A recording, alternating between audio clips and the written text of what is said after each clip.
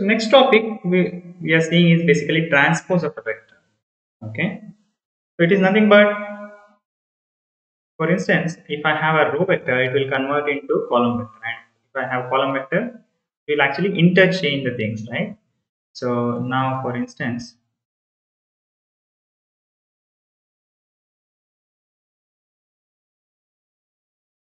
let me consider a small example, like maybe m equals to 1, 9, 6, 8. Okay, if I take m dash, that is like transpose of this, I'm going to get, this is a basically row vector, so it will convert into column vector 1, 9, 6, 8.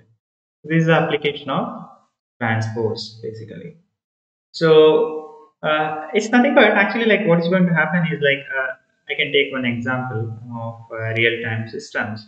So in certain application, like especially like in convolution neural network, what I'll be doing, so I will have this kind of serial data which is coming in.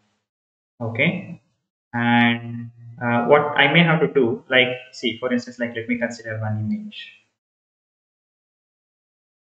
Okay, so what I need to do, I have to sample each pixels, and this is also pixels.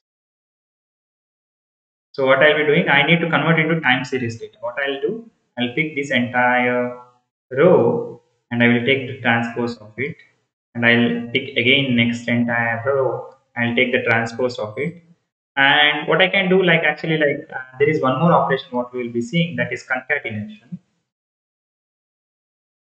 Concatenation that we will see next. So I can concatenate and I can convert the spatial data of the image into some time domain data, which I can process inside my convolution neural. So it's especially image processing application. Okay.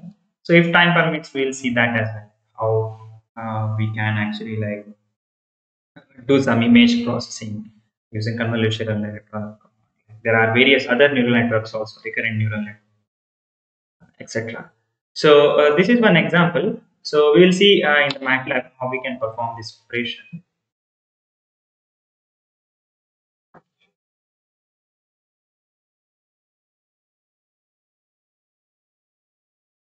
Uh,